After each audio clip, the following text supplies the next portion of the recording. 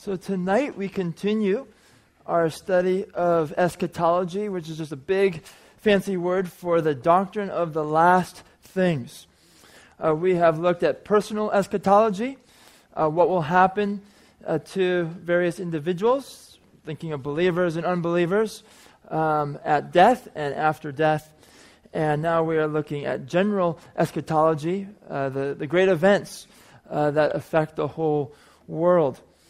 And we're in the middle of studying the two ages, with the already and the not yet.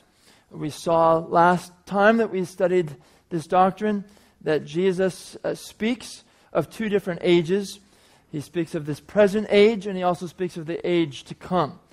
And we saw similar terminology in the epistles as well. Now, tonight we want to consider the Messianic kingdom of God. And as we do so, we will continue to study what we call the already and the not yet. Look at your notes and you will find a diagram that I have created. We'll probably be adding to this diagram throughout this series. You will note there Christ's first coming and Christ's second coming. And you notice that this age, using the terminology of Jesus from Matthew 12:32, extends to Christ's second coming. And then the age to come, using again the terminology that Jesus used, starts at Christ's second coming and goes on into eternity. We're going to be seeing how at Christ's first coming he inaugurated the kingdom. And at his second coming he will consummate the kingdom. And so, currently, between the two comings, we live in the time of the already. There are some aspects of the kingdom of God that we already experience. After Christ's second coming, we will experience what we call the not yet, the things that are still to come. There's an aspect of the kingdom that has not yet been established. We'll be talking about that tonight. But it's not just the kingdom. There are different ways, we started to see it last time, where right now, in this present age, now that Christ has come, we already are experiencing things of the age to come. And tonight we will consider the phrase that you find both in the Old and New Testaments, the last days, or the latter days. And you will see that it starts with Christ's first coming, and then comes to an end sometime after Christ's second coming, after the kingdom is consummated. So, we want to dive into these things tonight. We want to start with the Old Testament. Thinking about the Old Testament prophets in general, about what they said about the future. The Old Testament prophets foretold a glorious era in which Israel would be exalted and the nations made subservient to Israel's God. The Lord would reign over the whole earth. The Son of David would serve as king, and the exile would be over. The new covenant would be fulfilled. God's people would keep his law, and the promised new creation would become a reality. The Lord would pour out his Spirit on all flesh, and the promise to Abraham that all nations would be blessed would become a reality. Now, the Old Testament prophets called the beginning of this glorious era the latter days. The prophets foretold both things that were in their near future and things that were in the distant future. And the things in the near future have already been fulfilled before the first coming of Christ. But what we are looking at tonight concerns those things that they prophesied that would occur in the latter days. It was the distant future for the Old Testament prophets. So I want to look at a few passages that use this phrase, the latter day or the last days. So please turn with me to Isaiah chapter 2. The prophet Isaiah chapter 2.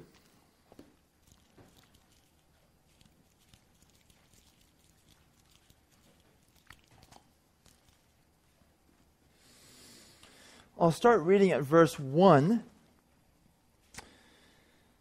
And there is a parallel to this passage in Micah chapter 4. So later on you could compare the two and see how they are very, very similar. Starting here in verse 1, the word that Isaiah, the son of Amos, saw concerning Judah and Jerusalem. It shall come to pass in the latter days. So note that term, the latter days. That's what we're talking about. It shall come to pass in the latter days that the mountain of the house of the Lord shall be established as the highest of the mountains, and shall be lifted up above the hills, and all the nations shall flow to it. And many people shall come and say, Come, let us go up to the mountain of the Lord, to the house of the God of Jacob, that he may teach us his ways, and that we may walk in his paths. For out of Zion shall go the law, and the word of the Lord from Jerusalem. He shall judge between the nations, and shall decide disputes for many peoples.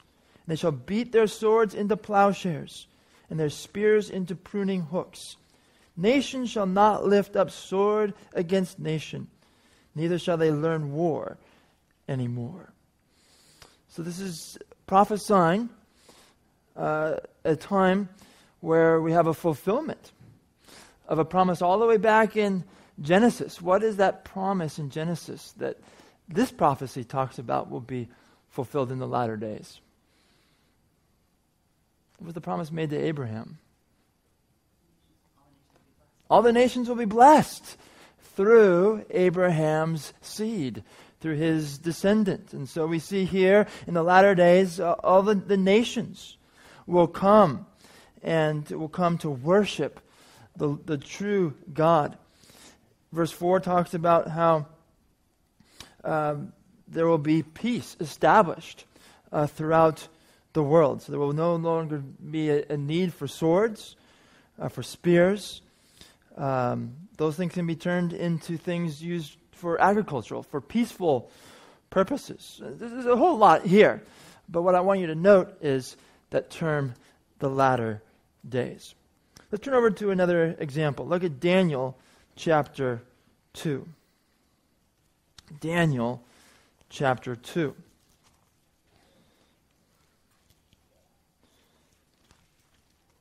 Daniel is filled with prophecy. It's not just a narrative of Daniel and his friends in the land of exile, but there's much prophecy here. Look at Daniel chapter 2, verse 28.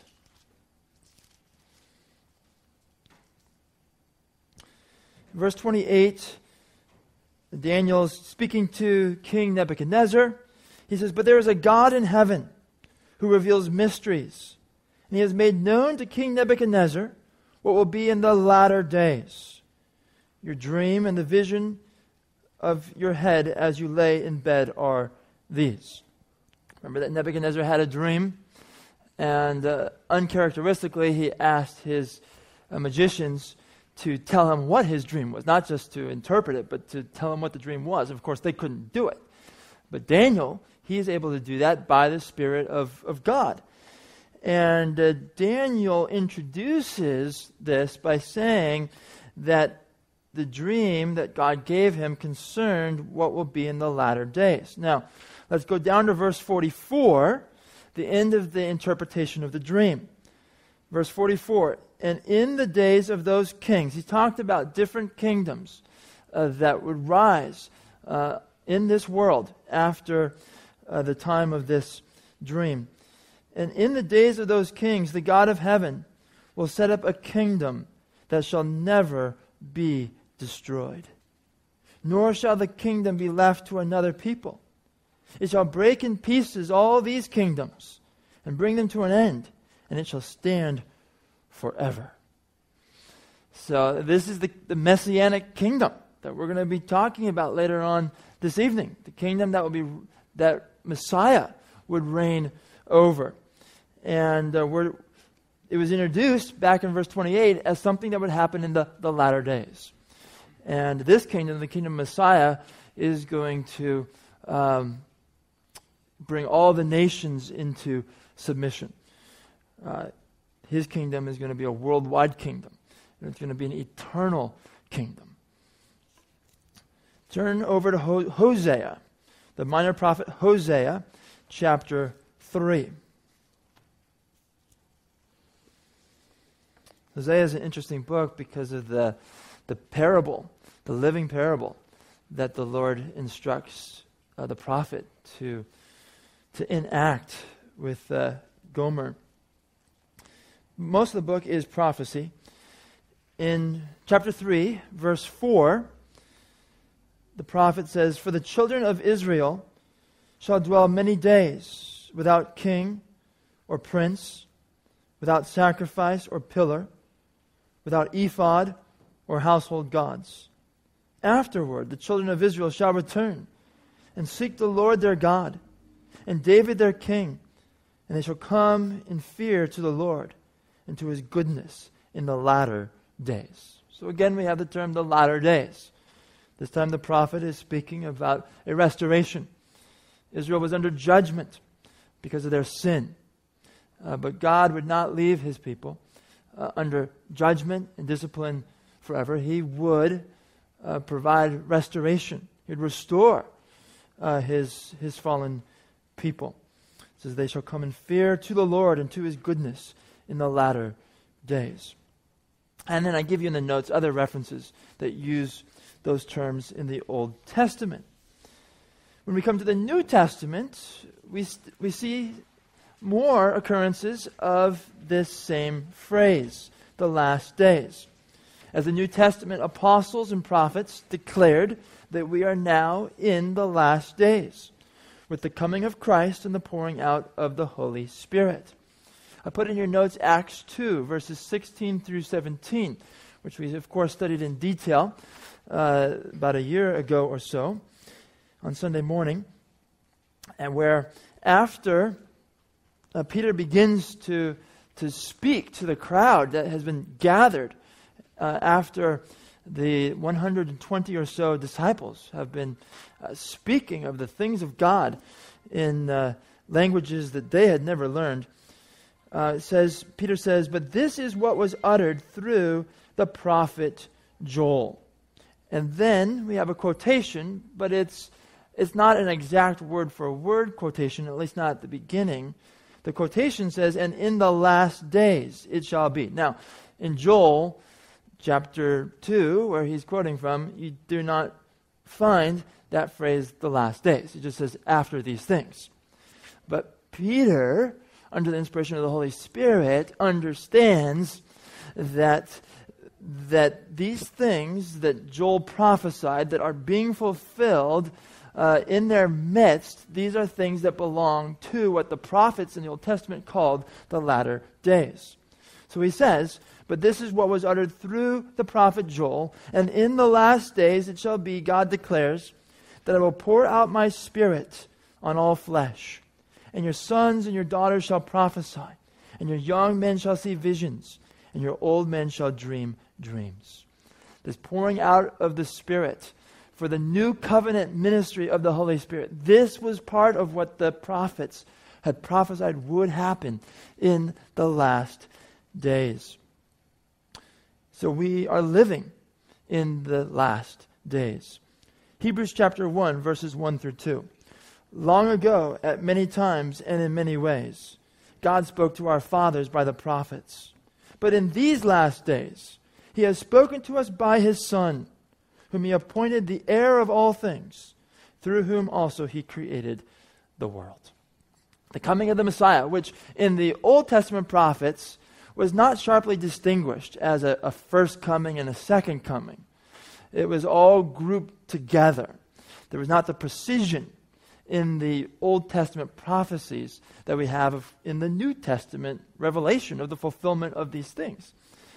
And so the prophets had prophesied that in the last days, the Lord would send his Messiah. And now that the Messiah has come, we are in the last days. God has spoken to us by his Son. And so he's not going to now speak to us in the ways that he did before the last days.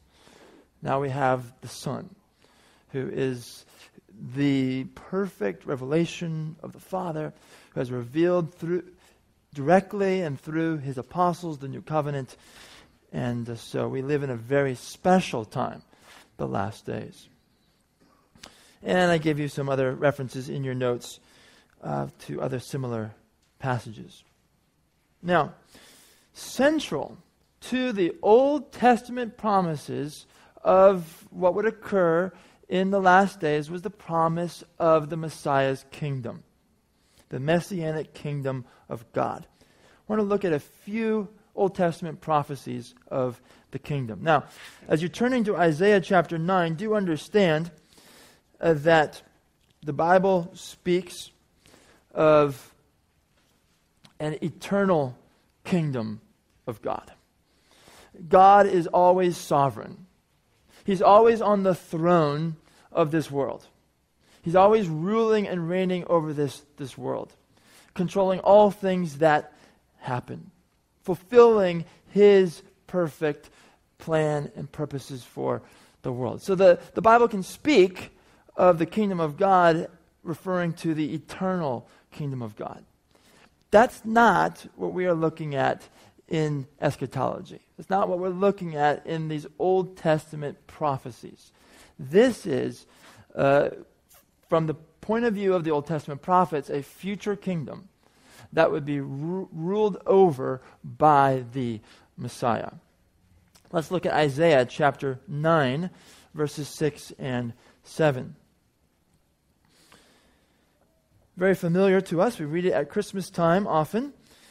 Verse 6, "For to us a child is born, to us a son is given, and the government shall be upon his shoulder, and his name shall be called Wonderful Counselor, Mighty God, Everlasting Father, Prince of Peace.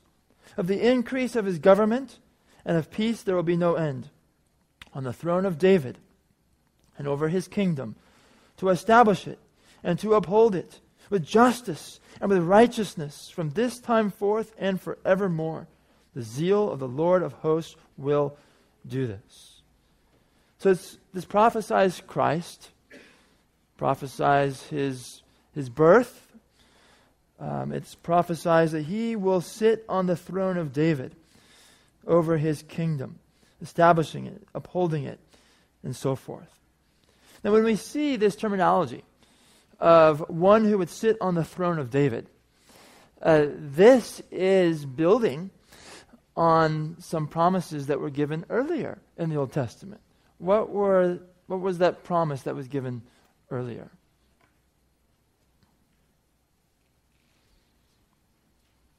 Think of a promise that was made to David.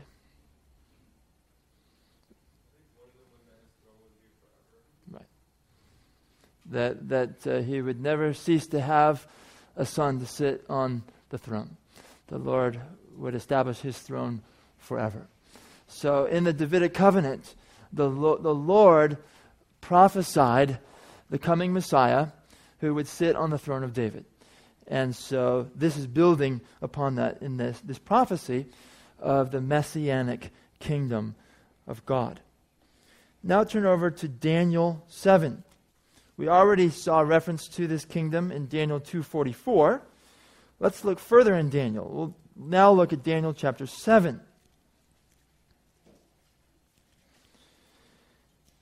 We'll start with verses 13 and 14. These have been read a good number of times in the past year or so, especially in Sunday school, the adult Sunday school class, when we were studying the Gospel of Matthew, and we saw that title for Jesus, the Son of Man. We would go back to this passage, because this is where that title for Jesus came from, the Son of Man.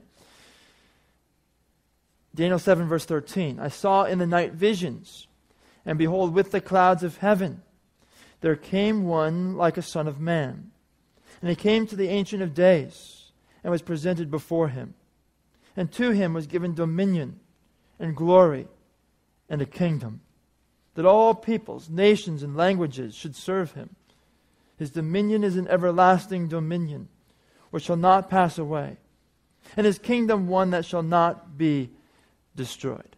There's a lot of similarities between this prophecy and some of the others that we have seen of the Messianic kingdom. Here it's not referring to the king as the son of David, as he was referred to in some of the other passages we looked at. Here he's called the Son of Man, but it's the same individual. The Gospels make very clear, same person. Now let's go down further. Go down to verse 18. 18 says, "But the saints of the Most High shall receive the kingdom and possess the kingdom forever, forever and ever."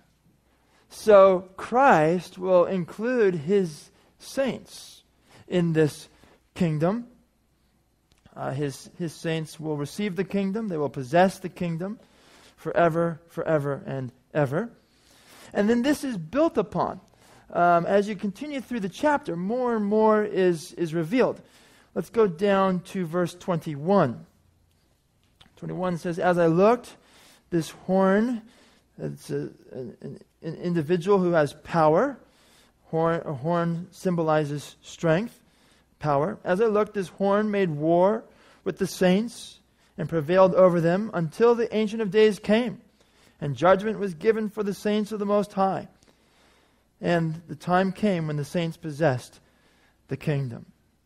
So we see here that a judgment is going to be involved in the establishment of this kingdom, after which time the saints will possess the kingdom.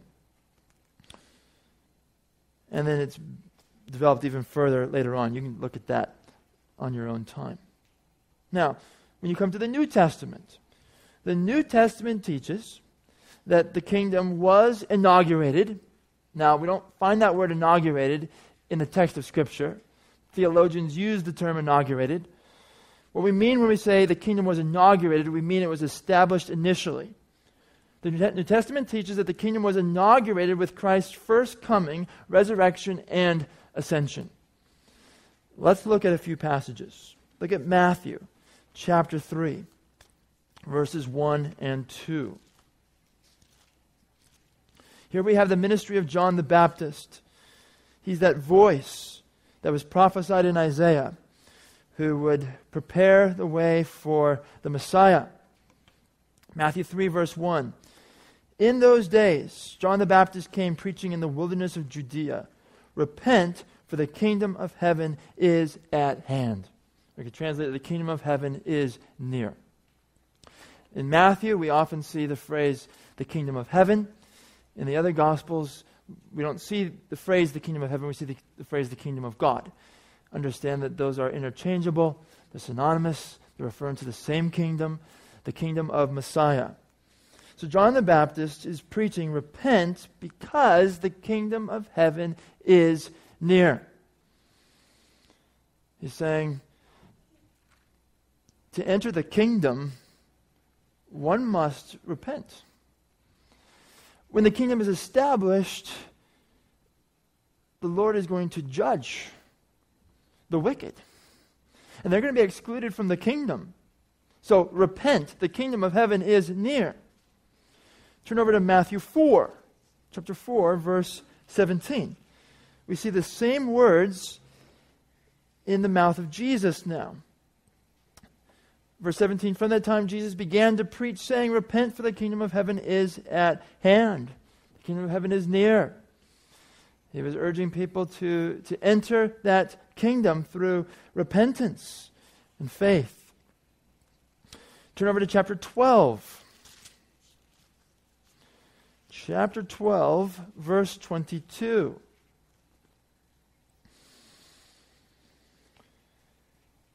In verse 22 we read, "Then a demon-oppressed man who was blind and mute was brought to him," that's brought to Jesus, "and he healed him. So the man spoke and saw. And all the people were amazed and said, 'Can this be the son of David?'" The Messiah would exercise such authority. He would exercise power over Satan and over demons. All the people were amazed and said, "Can this be the son of David?"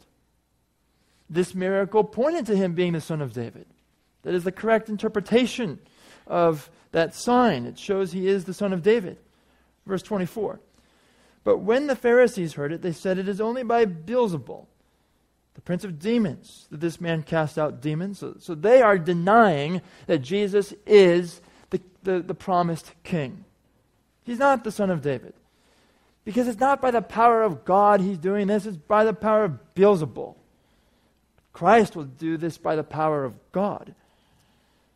Verse 25, knowing their thoughts, he said to them, every kingdom divided against itself is laid waste, and no city or house divided against itself will stand.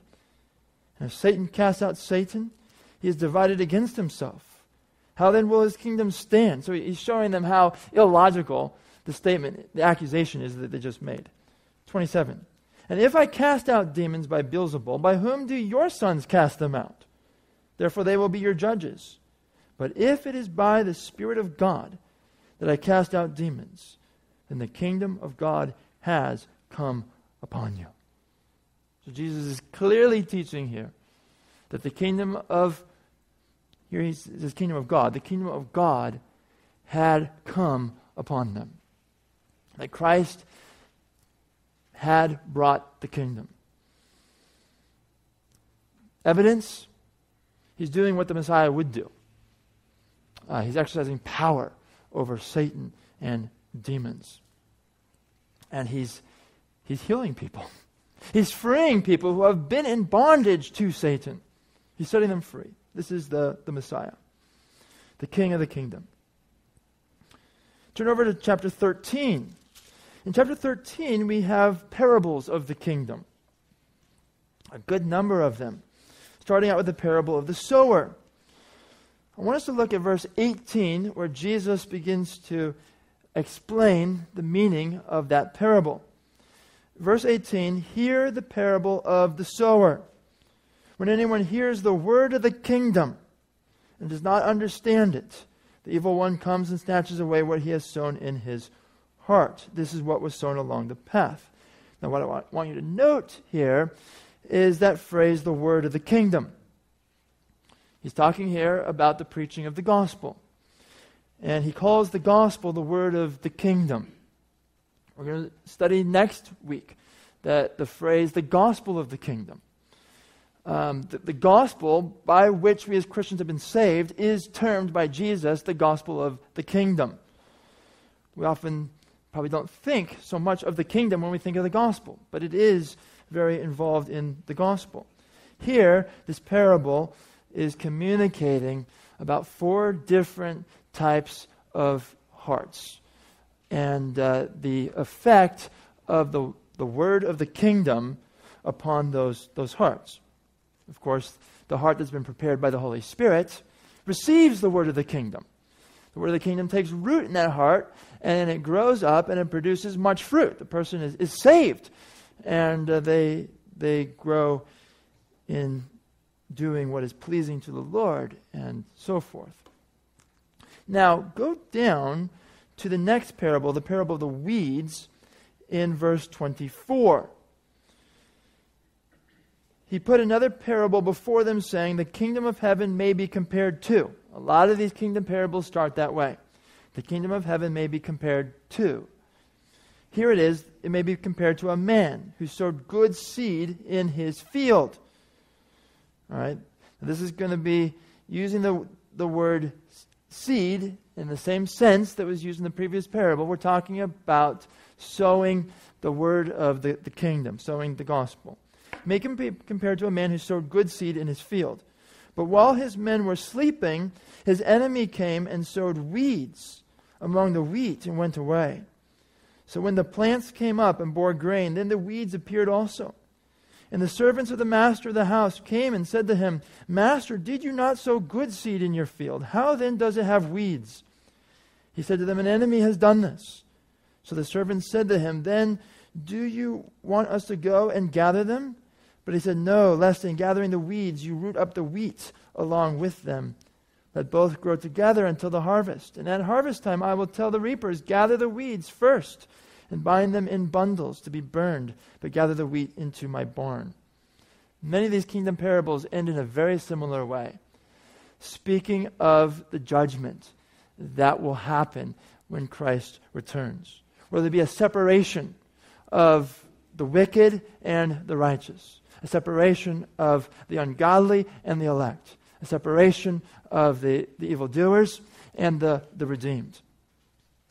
And what we see in this parable is, in this in-between time, between Christ's initial coming in which he proclaimed the word of the kingdom, and his second coming, at which there will be a judgment and a separation. In the meantime, there are people who come into the kingdom, and they grow, and at the same time, there are other people who, what this parable emphasizes is there's other people who appear to also be in the kingdom, but are not truly in the kingdom.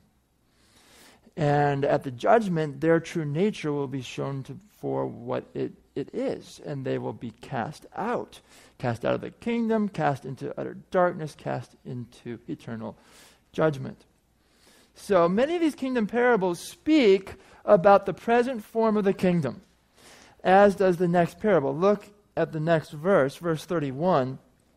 He put another parable before them, saying, "The kingdom of heaven is like a grain of mustard seed that a man took and sowed in his field. It is the smallest of all seeds, but when it has grown, it is larger than all the garden plants and becomes a tree. So the birds of the air come and make nests in its branches." He told them another parable. "The kingdom of heaven is like leaven that a woman took and hid in 3 measures of flour till it was all leavened." Both of these two parables that I just read speak of the current form of the Messianic kingdom. It starts out very small. Started out with Christ's small group of disciples. Starts out very small. And it's growing. And it's growing. It's increasing all the way until Christ comes again. In fact, it's spreading all throughout the whole world. It's spreading to every tongue, tribe, and nation. So the kingdom parables very clearly teach that the kingdom of Messiah has already been inaugurated with the first coming of Christ. Then look at Luke 17 for another passage that teaches this. This time it's in the third gospel, the Gospel of Luke, chapter 17.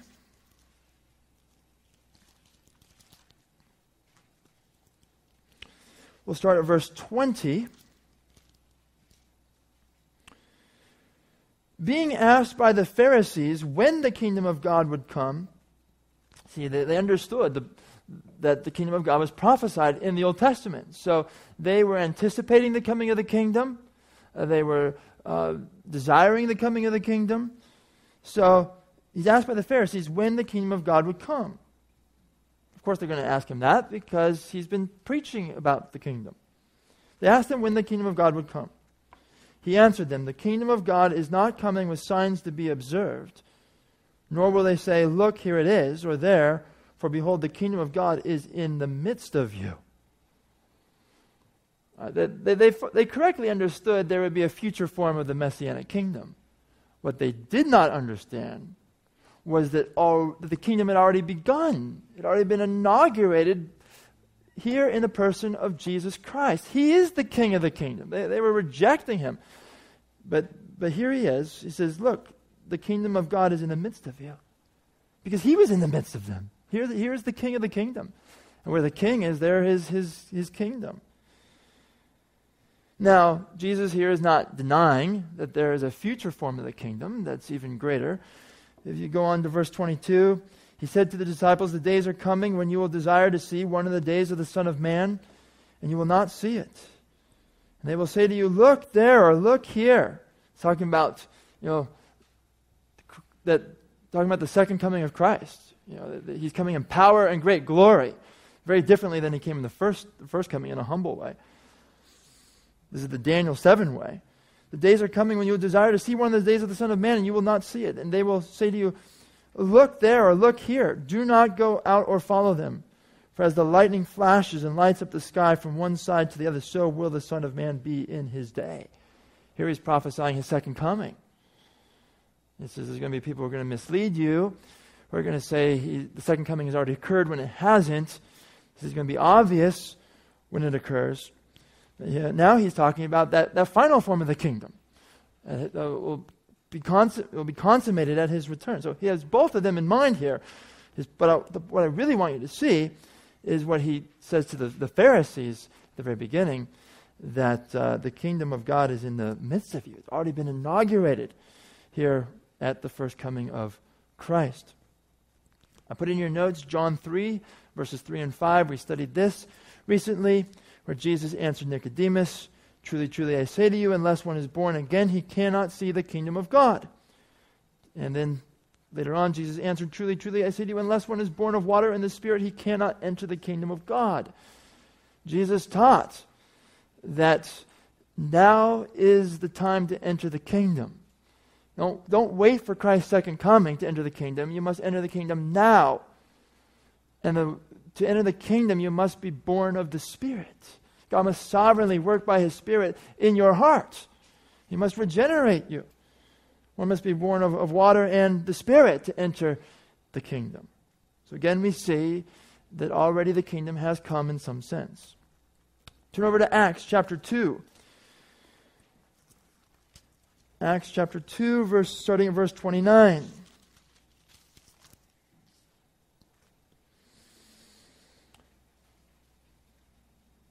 Here we return to Peter's Pentecost sermon.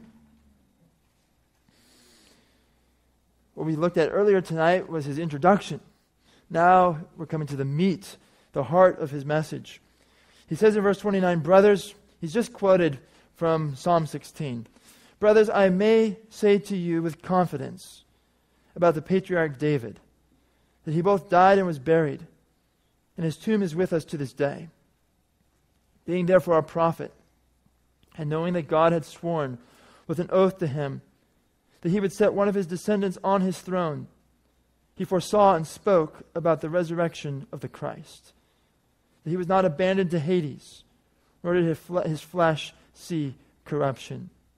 Now stop right there. What I want you to notice is the connection between, in verse 30, God had sworn with an oath to David that he would set one of his descendants on his throne. That promise is connected with what is said in verse 31. He foresaw and spoke about the resurrection of the Christ, that he was not abandoned to Hades, nor did his flesh see corruption. This Jesus God raised up, and of that we all are witnesses. Being therefore exalted at the right hand of God, and having received from the Father the promise of the Holy Spirit, he has poured out this, that you yourselves are seeing and hearing. For David did not ascend into the heavens, but he himself says, "The Lord said to my Lord, sit at my right hand until I make your enemies your footstool. Let all the house of Israel therefore know for certain that God has made him both Lord and Christ, this Jesus whom you crucified." He's saying the resurrection and then the pouring out of the Spirit. Where did Christ have to be to pour out the Spirit? He had to be at the right hand of the Father. He had to be on the throne of God to pour out the Spirit. The resurrection, ascension, and pouring out the Spirit show that Jesus has been seated on the throne of the Messianic kingdom. That the promise to David finds its initial fulfillment in the exaltation of Jesus Christ after his resurrection and ascension. It's all, Peter connects it all right here. So we see again, the Messianic kingdom has been inaugurated. Right now, Jesus Christ is sitting on the throne of the throne of David, ruling over the Messianic kingdom of God, the eschatological kingdom. I put in your notes Colossians chapter 1, verses 13 through 14. "He has delivered us from the domain of darkness and transferred us to the kingdom of his beloved Son, in whom we have redemption, the forgiveness of sins." So once again, if you are a believer in Jesus Christ, you have been placed into this kingdom over which Christ rules and reigns. And I gave you other references in the New Testament. Now, the New Testament also teaches that the kingdom will be consummated. Now, again, the word consummated does not occur in the biblical text. It's a word used by theologians to mean established in its final form and fullness. The New Testament also teaches that the kingdom will be consummated with Christ's second coming. The whole thing is not yet established. There's more that has to be established. Turn over to Matthew chapter 7. I want to show this to you. Starting in Matthew 7 in the Sermon on the Mount. Jesus speaks much of the kingdom in the Sermon on the Mount. It's a well-known passage, starting in verse 21. In 21, Jesus said, "Not everyone who says to me, 'Lord, Lord.'" Now, this is how you speak to the King of the kingdom. You address the King of the kingdom as Lord. It'll be very significant when we're talking next week about the gospel of the kingdom. "Not everyone who says to me, 'Lord, Lord,' will enter the kingdom of heaven, but the one who does the will of my Father who is in heaven. On that day, many will say to me, 'Lord, Lord, did we not prophesy in your name, and cast out demons in your name, and do many mighty works in your name?' And then will I declare to them, 'I never knew you. Depart from me, you workers of lawlessness.'" So Jesus is foretelling the judgment that is to come, the judgment that will occur with his second coming. And he says that in that day, not everyone who says to him, "Lord, Lord," will enter the kingdom of heaven. So here he's using the terminology of entering the kingdom, not in the sense that we use when we say that you as a believer have already entered the kingdom. Not the terminology of John chapter 3, but this is a future entering of the kingdom, entering into the fullness of the kingdom, entering the final form of the kingdom. Turn over to chapter 8. We'll look at verses 11 and 12.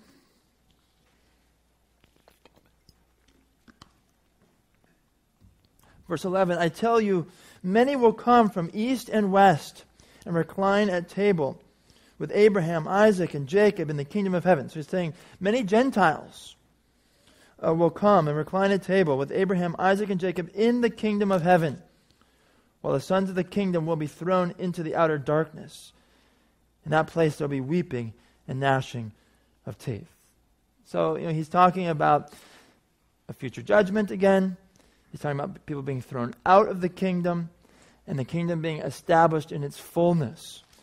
And at that time, Gentiles, along with Abraham, Isaac, and Jacob, will recline together at table in the kingdom.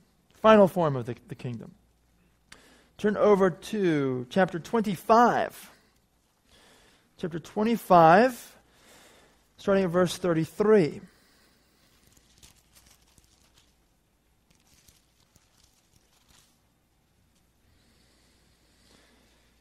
Speaking again of the final judgment, this is the sheep and the goats. Verse 33, "And he will place the sheep on his right, but the goats on the left. Then the king will say to those on his right, 'Come, you who are blessed by my Father, inherit the kingdom prepared for you from the foundation of the world.'" Now, the sheep are already in the kingdom. They've already been converted. They've already been regenerated. What Colossians chapter 1 speaks about has already happened for them. Yet, at that judgment, the Lord will say to his people, "Come, you who are blessed by my Father, inherit the kingdom." In some sense, in that future day, we will inherit the kingdom. We will receive the fullness of the kingdom. There's more to come, you see. Turn over to Luke 22. Luke 22 is the Last Supper and the institution of the Lord's Supper. Luke 22:18.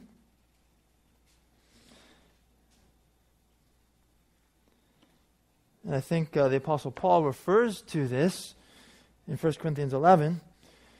Jesus says here to his disciples, "For I tell you that from now on I will not drink of the fruit of the vine until the kingdom of God comes." Now earlier he said the kingdom of God is in the midst of you. Here he's speaking about a final form of the kingdom, a future form. "I will not drink of the fruit of the vine until the kingdom of God comes." Future sense. How about the epistles? Turn over to 1 Corinthians chapter 15. We were in 1 Corinthians 15 on Resurrection Sunday. And we want to look at two parts of this chapter on the resurrection. In 1 Corinthians 15, let's begin at verse 24. 24 says, "Then comes the end, when he, that is Christ, delivers the kingdom to God the Father, after destroying every rule and every authority and power. For he must reign until he has put all his enemies under his feet. The last enemy to be destroyed is death." So, this is talking about when Christ returns, he is going to establish the kingdom in a greater sense than it has already been established. Right now, he is reigning. According to verse 25, he must reign until he has put all his enemies under his feet. He's begun to put his enemies under his feet. But the last enemy has not been destroyed yet. That's death. Death will be destroyed at the resurrection. Christ's resurrection is the first fruits of what is to come. He will raise all who are in Christ with glorified bodies, fit for being with the Lord forever in heaven. And at that time, the enemy of death will be utterly destroyed. We will be in bodies that are not subject to death, like our current bodies are.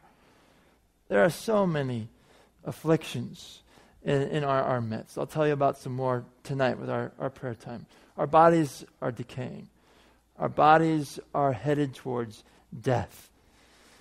They are perishable bodies.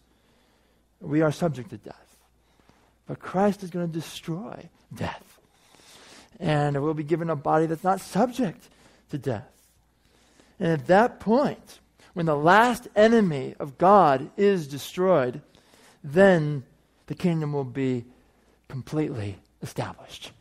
And the Son will hand it over to the Father. So here we see a future sense of the kingdom, fullness that is yet to come. Go down to verse 50. Verse 50, "I tell you this, brothers, flesh and blood cannot inherit the kingdom of God, nor does the perishable inherit the imperishable."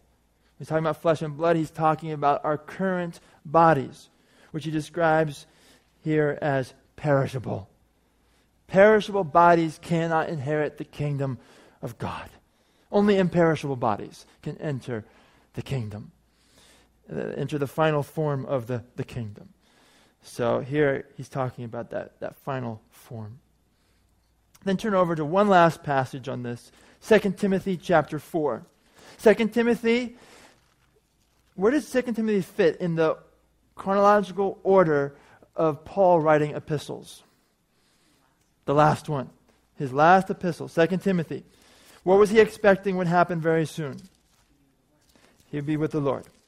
He would be executed, and he would go home to be with the Lord. So, see what he writes about what will happen upon death, what will happen in his future. Look at verse 18. In verse 18, Paul writes, "The Lord will rescue me from every evil deed and bring me safely into his heavenly kingdom.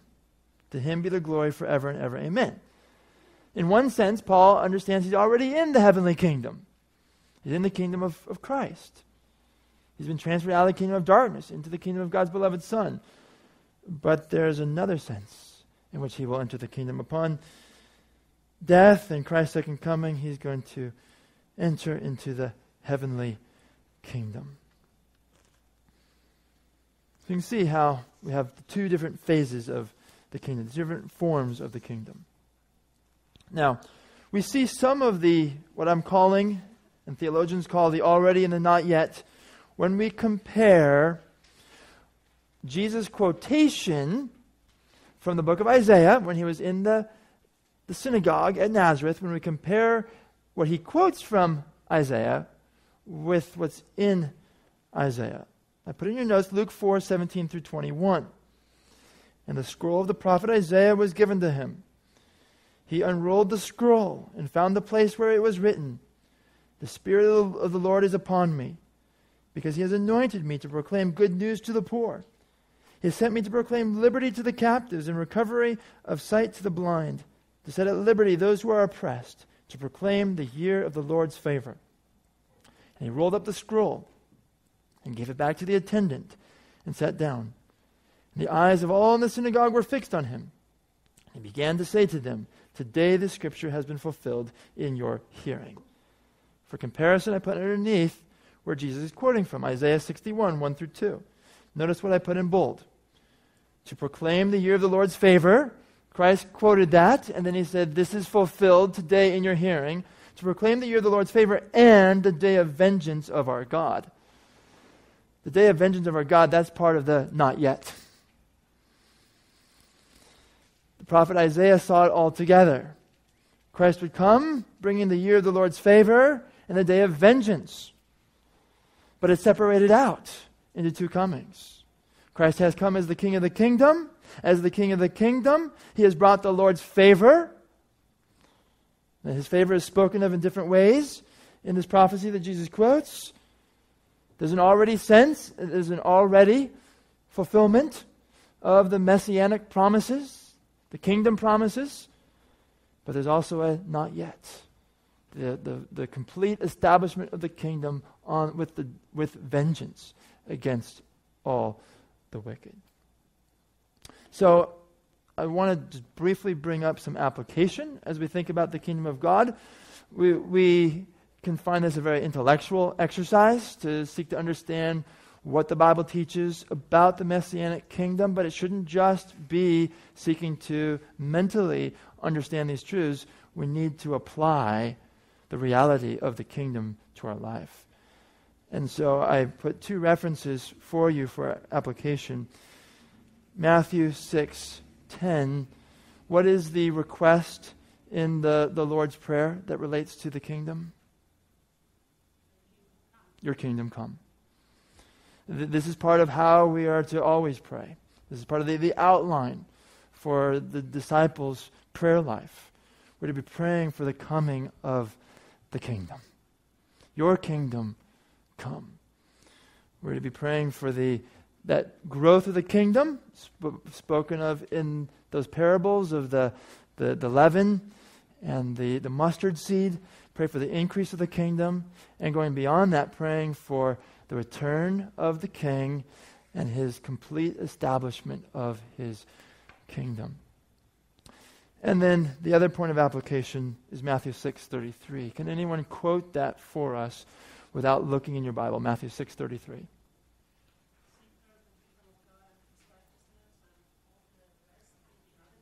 Yes, but seek first his kingdom and his righteousness, and all these things will be added to you as well. When Christ talks about what we should be seeking in our lives as disciples of Jesus Christ, what does he point to? We should be seeking the kingdom of God and God's righteousness. We seek the kingdom by seeking to serve the king. We seek the kingdom by seeking to advance the purposes of the king. We seek the kingdom by being faithful to the king with what he has entrusted to us while he is away.